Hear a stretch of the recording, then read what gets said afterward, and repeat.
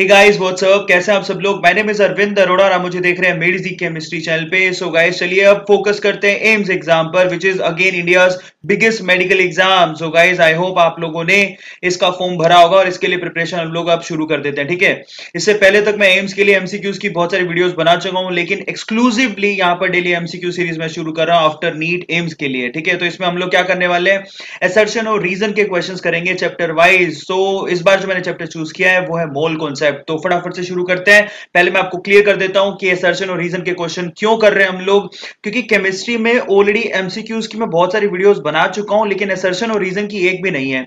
आपको क्लियर कर देता हूं, अगर 60 क्वेश्चन आपने फेस करने हैं तो उसमें से 20 क्वेश्चन आपको असर्शन और रीजन के होंगे, पहली बात तो आप इसको इग्नोर तो बिल्कुल नहीं कर सकते। दूसरी खास बात क्या है पता है, दूसरी खास बात यह है कि असर्शन और रीजन के क्वेश्चंस मैक्सिमम 30 सेकंड 40 सेकंड में आप लोग अटेम्प्ट कर सकते हो, जिससे टाइम की बचत होती है। सो ये भी काफी ज्यादा इंटरेस्टिंग और इंपॉर्टेंट है। फुल मार्क बना सकते हो, असर्शन और रीजन के सिंपल क्वेश्चंस होते हैं। सो वो आपकी नॉलेज को चेक करने के लिए होते हैं। तो चलिए फटाफट से शुरू करते हैं। फर्स्ट ऑफ ऑल तो आप समझे कि आपको किस तरह से क्वेश्चन मिलेगा। ये देखिए आपके सामने ऐसा मिलेगा, आपके पास 5 ऑप्शन होंगे, इसमें से चूज करना होगा हर एक असर्शन और रीजन में। यही 5 ऑप्शन आपको दिखाई देंगे। क्या लिखा होगा, the following question consist of 2 statement. आपको जब भी कोई असर्शन और रीजन का आपके पास क्वेश्चन आएगा तो वहां पर 2 स्टेटमेंट होंगे। एक तो असर्शन होगा जिसको स्टेटमेंट 1 बोला जाएगा, और एक उसका रीजन होगा जो स्टेटमेंट 2 कहलाएगा। अब आपको क्या करना है, इन पांचों में से आपको चूज करना है, ठीक है। सो पहला ऑप्शन क्या होगा, पहला ऑप्शन है कि असर्शन और रीजन दोनों सही है, और जो रीजन दिया है असर्शन का वो उसका करेक्ट एक्सप्लेनेशन है। तो ये काफी इंटरेस्टिंग क्वेश्चन है। आपके कॉन्सेप्ट को चेक करते हैं यहाँ पर। 20 क्वेश्चन मायने रखते हैं इसके, 20 क्वेश्चन, ठीक है। वो बहुत आसान होता है, अगर आप इसकी प्रैक्टिस कर लो तो आप 40-50 सेकंड में सोल्व कर सकते हैं इन क्वेश्चंस को, जो आपकी टाइम को भी बचाता है। सो फर्स्ट ऑप्शन आपसे ये कहता है कि दोनों असर्शन एंड रीजन दोनों जो है वो ट्रू है, और रीजन जो आपको दिया है वो करेक्ट एक्सप्लेनेशन है असर्शन का, ठीक है। क्वेश्चन को देखेंगे उससे ज्यादा समझ में आएगा आपको। सेकंड देखिए, असर्शन और रीजन दोनों ट्रू है, लेकिन रीजन जो दिया है वो असर्शन का करेक्ट एक्सप्लेनेशन नहीं है, ये बी ऑप्शन है। तो आपको ऑप्शंस भी दिमाग में रखने हैं, क्योंकि बार बार इनको पढ़ना नहीं है।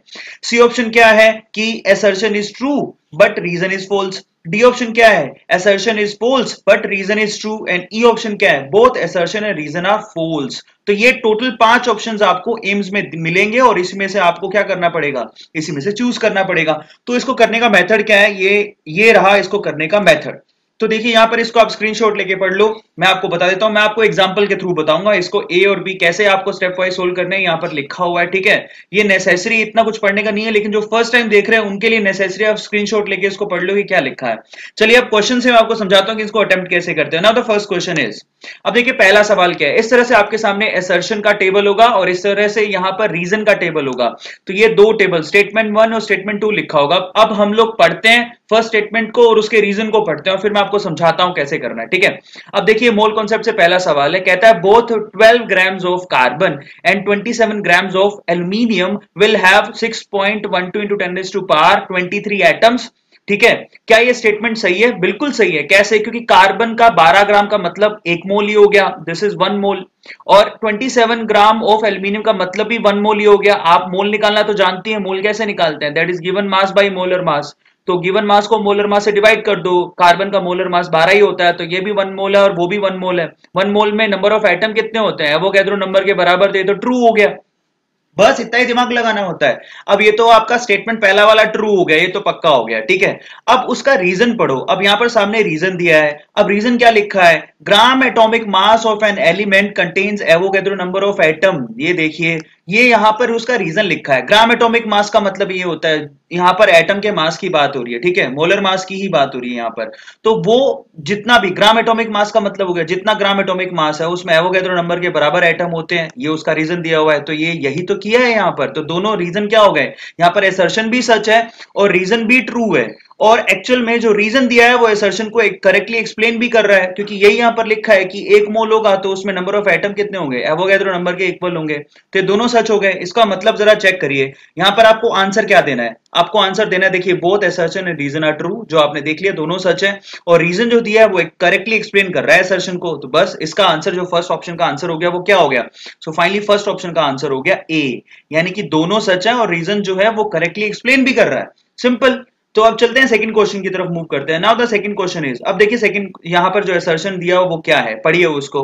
कहता है the atomic mass of an element is not only relative but is average relative mass of an atom.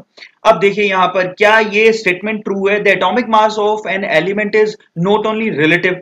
क्या वो रिलेटिव होता है? नॉट ओनली रिलेटिव का मतलब हाँ वो रिलेटिव होता है। किसके किसके रिलेशन में निकालते हो? C12 के, ये तो पता है आपको, इसका मतलब यहां तक तो स्टेटमेंट सही है।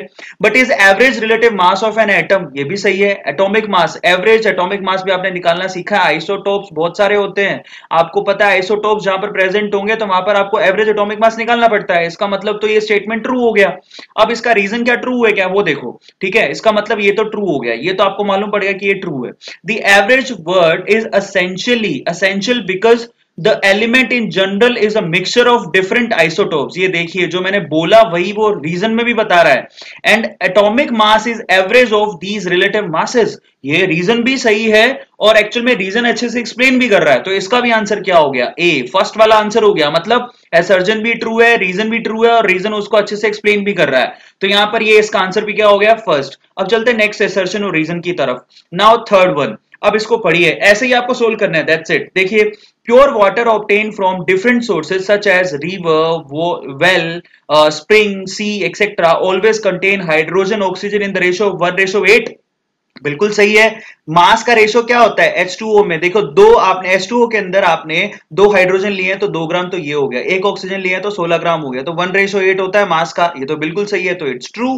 ठीक है। अब उसका यहां पर रीजन दिया है, mass of reactants and products during the chemical reaction, ठीक है, केमिकल और physical changes is always constant. क्या ये उसका एक्चुअल में रीजन है? आप ये सोचो, क्या ये रीजन उसको एक्सप्लेन कर पा रहा है? बिल्कुल नहीं, बिल्कुल भी नहीं कर पा रहा। ठीक है, यहां पे तो कंजर्वेशन ऑफ मास लॉ बता दिया, जबकि ये क्या कर रहा है, ये कंजर्वेशन ऑफ मास लॉ नहीं है, ये कांस्टेंट प्रोपोर्शन लॉ है। तो दोनों डिफरेंट है। तो एक्चुअल में है, ये भी ट्रू है, ये भी ट्रू है, लेकिन रीजन ये नहीं है इस वाले का। बस इतना ही दिमाग लगाना है। तो इसका ऑप्शन क्या बनेगा? बी। मैं आपको बता देता हूं, दिस वन इज ट्रू। जो आपके पास असर्शन दिया है वो सच है। क्या रीजन सच है? रीजन भी तो सच ही है, क्योंकि यहां पर मास कभी चेंज नहीं होता। लेकिन क्या ये रीजन असर्शन को एक्सप्लेन कर पा रहा है क्या? नहीं। तो बस आपको ऑप्शन देखना है यहां पर, ये देखिए, both assertion and reason are true but reason is not correctly explaining A, that's it, खत्म यहां पर। तो इसका आंसर क्या दोगे? यहां पर इसका बी आंसर आएगा। ठीक है, नेक्स्ट को पढ़ो फटाफट से, अगला क्या कहता है, तो खुद से दिमाग लगाइए और पढ़िए, मैं तो करवा ही रहा हूं। फोर्थ देखिए, in a gaseous reaction the ratio of volumes of reactant and gaseous product is always in agreement with their molar ratio। बिल्कुल सही है। देखिए यहां पर आपको पता होना चाहिए, एवोगैड्रो लॉ क्या कहता था कि volume is directly proportional two moles. ये आपको पता होना चाहिए, वॉल्यूम जितना ज्यादा मोल्स उतने ही ज्यादा। इसका मतलब हम लोग बार बार ऐसा यूज भी करते हैं, V1/V2 is equal to N1/A2, N2 उन्हीं के रेशो में होता है। तो ये तो ट्रू हो गया। तो एक्चुअल में ये स्टेटमेंट आपको मिल गया ट्रू। अब आप उसका आगे रीजन जो लिखा वो पढ़िए, volume of gas is inversely proportional to the number of moles. ये गलत हो गया, ये तो फॉल्स है, ये तो बात ही खत्म हो गई। जब यहां पर ट्रू है और ये फॉल्स है तो आपको ऑप्शन कौन सा लेना है, खुद ही सोचिए। देखिए यहां पर assertion is true but the reason is false, reason खत्म है। रीजन देखो, अगर रीजन ट्रू होता तो ए और बी में से आंसर आता, जब रीजन ही आपका फॉल्स है तो बात ही खत्म हो गई। तो इसका आंसर क्या बनेगा? सी। तो फोर्थ का आंसर आपका बनेगा सी। Assertion is true but reason is false. वो एक्सप्लेन कहां से करेगा उसको जब रीजन ही फॉल्स है? तो चलिए नेक्स्ट क्वेश्चन देखते हैं। अब आपको समझ में आ गया कैसे करना है। अब देखिए फिफ्थ क्वेश्चन क्या कहता है, the standard unit for expressing the mass of an atom is AMU। ये तो ट्रू है, हमको पहले से पता है कि ऐसे करके हम लोग एटॉमिक एटम के मास को रिप्रेजेंट करते हैं MU के अंदर। अब आगे देखिए, चलो ये तो ट्रू हो गया। अब आगे वाला देखो, क्या रीजन उसका ट्रू है क्या? AMU is also called atomic mass unit, ये भी ट्रू है, बट क्या ये इसको सेटिस्फैक्टरली रीजन जो है असर्शन को एक्सप्लेन कर रहा है क्या? नहीं, ये अपना खुद का सेल्फ स्टेटमेंट है, ये अपना खुद का सेल्फ स्टेटमेंट है, एक दूसरे को कहां ये कॉम्प्लीमेंट करते हैं। तो इसका मतलब इसका आंसर क्या बनेगा? टू, यानी कि बी। मतलब ये भी ट्रू है, ये भी ट्रू है, लेकिन ये उसको एक्सप्लेन नहीं कर पा रहा। तो इसका आंसर क्या बनेगा? बी। मैं समझा रहा हूं, समझ में आ रहा है आप लोगों को आई थिंक।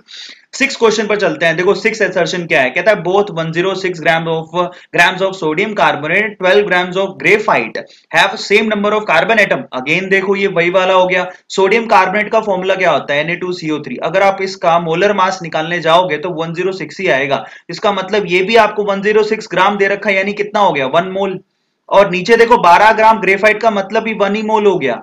तो यहां पर 1 मोल में यहां पर क्या दे रखा है, सेम नंबर ऑफ एटम होंगे। 1 मोल में तो नंबर ऑफ एटम कितने होते हैं, एवोगैड्रो के बराबर, यानी कि एवोगैड्रो मतलब 6.023 into 10⁻23 है, तो सही है। तो इट्स ट्रू, आपको ये ट्रू मिल गया। अब रीजन देखो, क्या रीजन ट्रू है।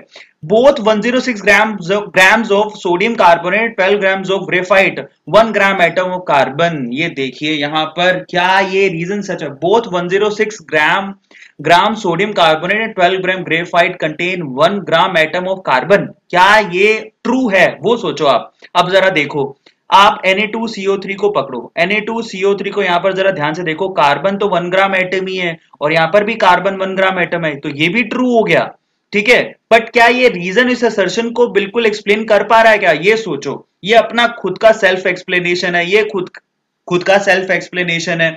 नेम सेम नंबर ऑफ क्या होंगे, same number of carbon atom, ये जरा देखिए। और क्या ये इसको सेटिस्फाई कर रहा है, बिल्कुल सेटिस्फाई कर रहा है, ये वही तो लिखा है कार्बन के रिस्पेक्ट में यहां पूछा है, यही रीजन बता दिए, तो इसका आंसर क्या बनेगा, ए।